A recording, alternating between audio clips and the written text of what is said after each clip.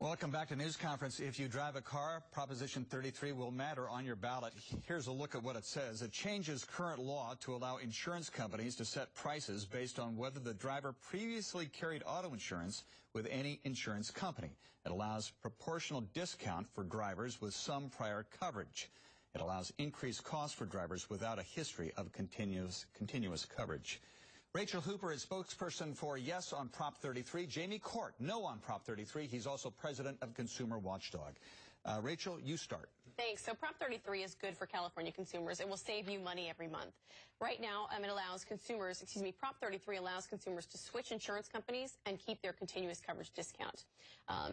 In turn, it additionally has consumer protections that aren't under current law. Right now in California, if you maintain a history of having car insurance, you're responsible, you get a discount, but only with your current insurance carrier. And we don't think that's fair. We think there should be more competition in the marketplace, and you should be able to switch insurance companies and keep that discount when you go there. And we think it's such a good idea, and it's not just us that think it's a good idea. USAA Insurance, American Legion, VFW, all these different military groups also support it because of the extended protections, consumer protections, that Prop 33 gives to consumers. So this is about insurance companies being allowed to go pilfer other clients from other insurance companies, essentially. That's right, to compete. Absolutely. And competition is good for consumers. It lowers prices. It's a good idea. Jamie? Well, I think it's hooey. You know, Consumers Union, the nonprofit publisher Consumer Reports, opposes this. Consumer Watchdog, every legitimate consumer group. What voters really need to know is this was put on the ballot by one insurance company executive, the head of Mercury Insurance, who spent $16 million. 99.5% of the money behind Prop 33 comes from one millionaire who was trying to repeal a ban established by voters 24 years ago. He had a ballot measure to do this 2 years ago, and he lost. And what the ban says is you can't charge people more or less for auto insurance coverage based on whether they had insurance previously.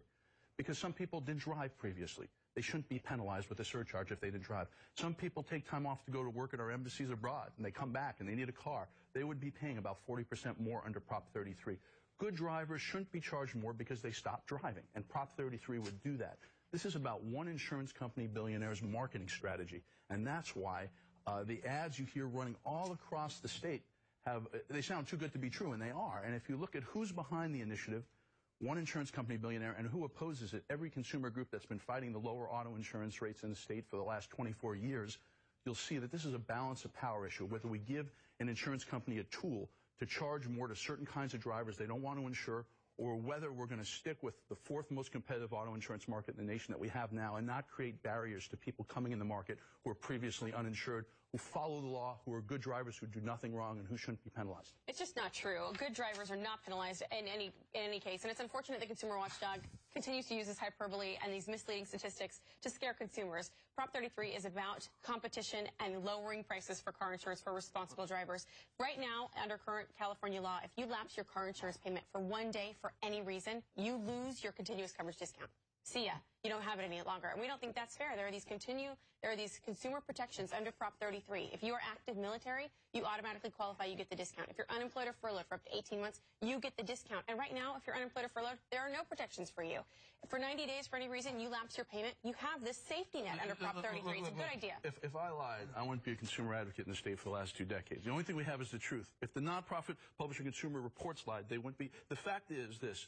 If you don't have insurance previously because you didn't drive, you will pay more under this initiative. Under current law, you pay more. No, you don't. You don't pay law. Under current law, there is absolutely no penalty because there is a ban on whether you are rated in insurance based on whether you had insurance previously. The reason Mercury Insurance put this on the ballot is they've been caught by the Department of Insurance illegally using this rating factor. And when they were using it, we went on the website for Mercury Insurance and we put a quote in, and it said we were previously uninsured because we previously did not drive.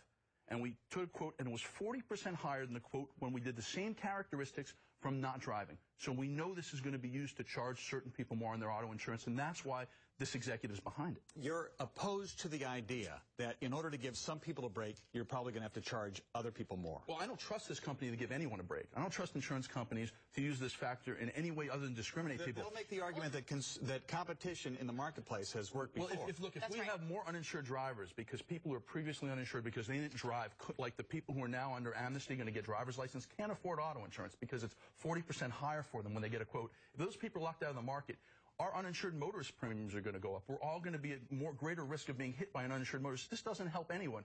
It is a self-serving and deceptive campaign to say, hey, you followed the law. We're going to give you a break on your auto insurance when it doesn't do that. And it's just not true. I'm sorry, Conan, but just to correct something really fast. When this portable persistency was used in the state of California from 1996 to 2002, according to the Department of Insurance's website, the number of uninsured motorists dropped in half.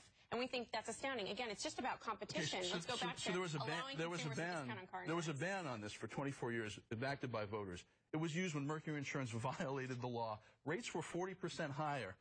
And now we're looking at an initiative to repeat this by the same insurance company that got caught by regulators in a court of law violating Respond to the idea that if this was such a good idea, why wouldn't you have backers from throughout the industry as a one? Yeah, I think that some insurance companies are going to like this and some aren't, because it is going to open the market up for more competition. And I think some insurance companies are afraid of competition and they don't want to come out publicly and support this thing. But really, it is all about competition and giving consumers the control of their discount. I've been responsible. I've maintained car insurance. I should be able to shop that discount to the insurance carrier I choose. There's the last word. We have 30 seconds. There's no shopping of discounts. This is just garbage. If you look at Consumers Union and the nonprofit publisher of Consumer Reports that signed the ballot argument, read what they say. Because what they say is this. This is about redlining. This is about a tool to one insurance company to do what they've been doing for 20 years, not wanting to insure certain types of people who are young, people who haven't had insurance previously. And we don't want to give power to one insurance executive to do that. Very quickly, though, the argument, though, is that if somebody pays their insurance and they have insurance consistently, shouldn't they be given a break as a result of that? And should it matter what company they're given a break for being a good driver. They're given a break for driving less miles. They're given a break for also. Insurance company says, "I'll give you a better break." Right. Well, they can't do it. They can legally give you a better break for having more years of experience, or they can give you a better break for you to drive less, or because you have a good driver discount. But they shouldn't be able to charge people more who haven't driven previously because they did nothing wrong and didn't carry insurance. Answer that one line, then we got to go. Absolutely not. But again, look at who's supporting this. We have USAA, we have American Veterans, the Vietnam Veterans of America, the California Association of Highway Patrolmen, PORAC, all the peace officers in the state, CDF firefighters. I mean, it's a good idea. It's going to lower your rates. You've got both sides with both groups behind it, the no side and the yes side. Rachel Hooper, thank you very much. Thanks. Jamie Court, always a pleasure to have you on.